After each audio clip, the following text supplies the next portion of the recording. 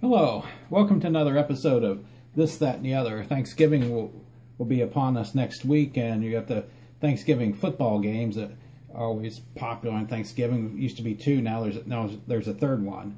Well, the last time I discussed the history of the NFL, and I'm going to break down the history and go from 1920, at least from 1920 to 1930. I may go beyond that. I've just been reading the paragraphs on the articles on the breakdowns on the seasons going from 1920 on. That was the first year the NFL came into existence. It was actually called the APFL. And I'm gonna go ahead and read a little information on what I got out of the official NFL encyclopedia. And pro football had been in existence for 28 years since Pudge Heffelfinger played for the Allegheny Athletic Association for $500 in 1892. There was a need for a regulated league. They had problems with teams every year. Better players would be sought out by other owners. Other owners would offer a player more money to go play for his team, make his team better. There was a lot of that going on. There was also college players that were playing college football on Saturday and then under an assumed name, and then playing on a pro team on Sunday, and they wanted to get a league started to put an end to all that kind of stuff. Increasing salaries threatened to bankrupt clubs. That was salary cap was needed. The use of college players still in school, that was another reason they wanted, like I just said. A serious attempt to form a league failed in Ohio in 1904.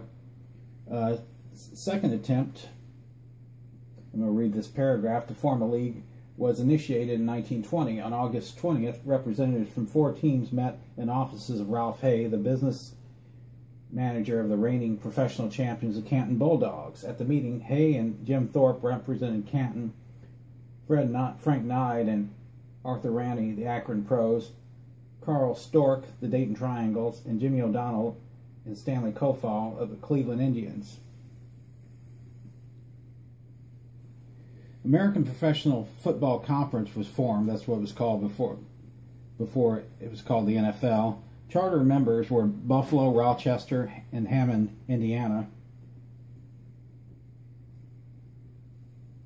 The members of the APFC, I'm going to be reading another few paragraphs because it's too hard to break down this information.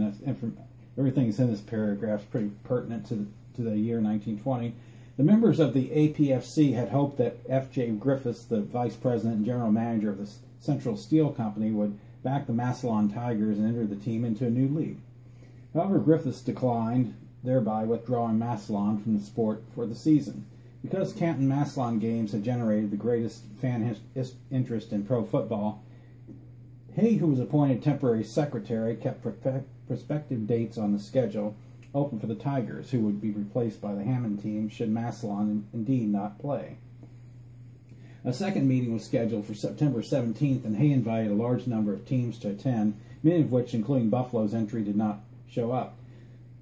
10 teams did: Akron, Canton, Cleveland, Dayton, Hammond, Rochester, Decatur, Illinois Staleys, with George Hallis and Morgan O'Brien representing A.E. Staley's interests.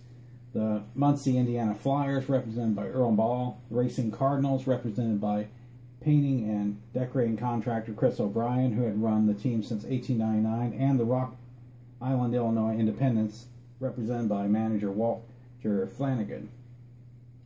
There was some confusion about the Cardinals, who were named for Racine Avenue in South Chicago rather than for Racine, Wisconsin, was assumed when a record was made of the teams that were present. Again, Massillon didn't send a representative to the meeting. However, Vernon McInnes, an Akron promoter, attempted to obtain a franchise named the Massillon Tigers. McInnes intended for his club to be a traveling team, playing its entire schedule on the road. However, the plan for a Massillon team backed by outside financing and really having nothing to do with Massillon was not viewed favorably by the member clubs, who didn't allow McInnes as representative into the meeting. Instead, Hay spoke for Massillon and said that the team would not operate, that the city would not operate a team in 1920. Hay operated a Helpmobile automobile dealership, and the meeting was held in its showroom. There were not enough chairs in the room, and some of the representatives of the clubs had to sit on the running boards and fenders of the automobiles. Jim Thorpe was elected the league president, Stanley Kofall, vice president, Art Ranney, secretary-treasurer, and A.E. Young, chairman of the Rules Committee. A $100 membership per team was charged, which none of the teams paid. 3 more charter members, the Detroit Heralds, Columbus Panhandles, and Chicago Tigers, emerged. They didn't keep standings back then. The championship was determined by the won-loss record. They didn't have championship games yet. September 26th, the first game was played at Rock Island's Douglas Park. 800 in attendance. The Independents beat St. Paul Ideals 48-0 in a rainstorm. One note about that. One of the salary caps, the salaries were getting bigger. Players were wanting more money. Other owners were offering more money, and the problem is that teams couldn't generate the money because of the lack of space for fans at the games. Stadiums would be full, but they were small. The stadiums were smaller, not like today's stadiums. The first APFA match was the Dayton Triangles beating the Columbus Panhandles 14-0 on the same day. Rock Island beat Muncie 45-0. They scored 3 touchdowns from block punts in the first quarter. Hollis canceled the game against Muncie because of their poor performance the next week, and the team's financial backers pulled out, and Muncie folded. They only played 1 game that year and already folded. Racine changed to the Chicago Cardinals. By early in the season, I was trying to find this paragraph that I marked that has information on it. Yeah, by early in the season, the Racine Cardinals generally had come to be known as the Chicago Cardinals. On November 7th, Patty Driscoll ran 40 yards for a touchdown to lead the Cardinals to a 6-3 victory over the Chicago Tigers. Legend has it that the Cardinals owner Chris O'Brien had bet the APFA franchise rights to Chicago on the game, with the loser being forced to fold. Indeed, at the end of the season, the Tigers did just that, but the story is still questionable. In 1920, the APFA didn't have the kind of franchise rights that existed later. In addition, the newspapers of the day made it clear that the game was for the Pro Championship of Chicago, a title with more prestige than rights to anything in the little-known APFA. The Cardinals' victory certainly helped push the the Tigers into oblivion. Before the game, most of the city newspaper coverage had gone to the Tigers. After the Cardinals' run, they surpassed the Tigers in both media attention and attendance. The dwindling attendance and expensive roster forced the Tigers to fold because they lost too much money. There was a 4-team playoff between and the teams were Akron, Buffalo, Canton, and Decatur. Buffalo beat Canton 7-3, and Buffalo then took on Akron, and that game ended in a scoreless tie.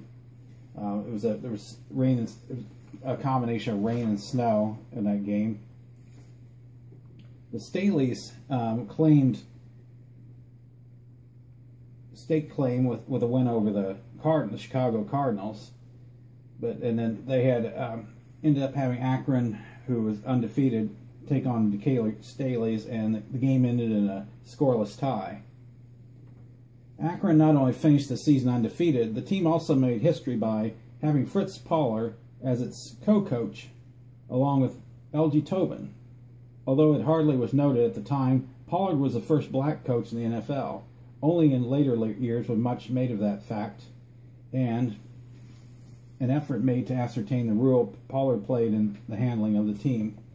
While most of the teams in the APFA realized that their most important goal to survive through 1920, the season wasn't totally successful. Salaries had continued to rise, players still jumped from team to team, and some teams had continued to use college players. So what they were trying to change really didn't make that much of a difference in 1920.